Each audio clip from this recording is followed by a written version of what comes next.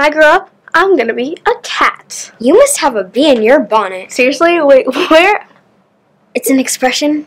Oh. Hi, I'm Naomi. And I'm Genevieve. And welcome to another episode of Meet the Idioms, a series where words have a totally different meaning. Today's episode will be starting the idiom, a bee in your bonnet. It's pretty easy to figure out what this idiom means because if you had a bee in your bonnet, you would be thinking about it all the time. So if someone has a bee in their bonnet, that means they have a crazy obsession with an idea.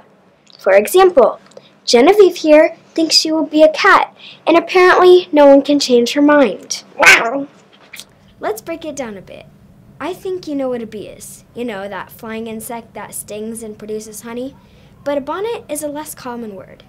A bonnet is a hat that has a tie under the chin and it has a big cover that covers part of the face.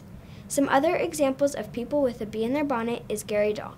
He wanted to make money, so he came up with the idea of a pet rock. I know it might sound like a crazy idea and no one would want to buy it, but according to www.businessinsider.com, the estimated profit was $15 million in only 6 months. It sold for $3.95 and made around a $3 profit. Another person with a bee in their bonnet was Scott Crossfield. He was taught by his instructor to maneuver different things like a spin entry and a spin recovery in a plane.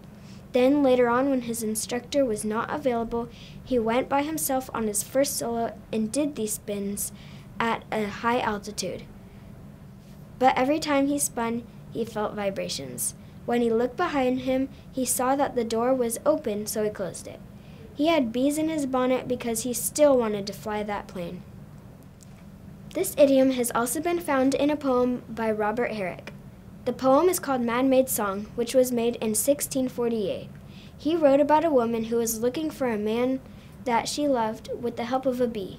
It doesn't say the idiom exactly, but the woman is obsessed with something: love.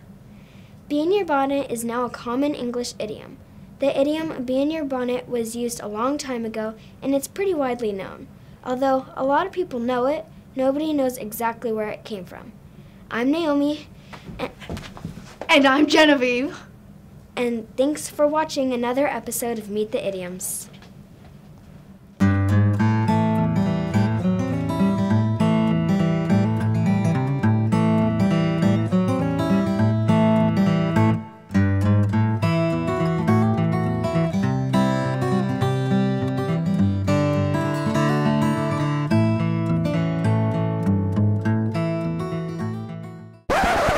Apparently, no one can change her mind. Wow.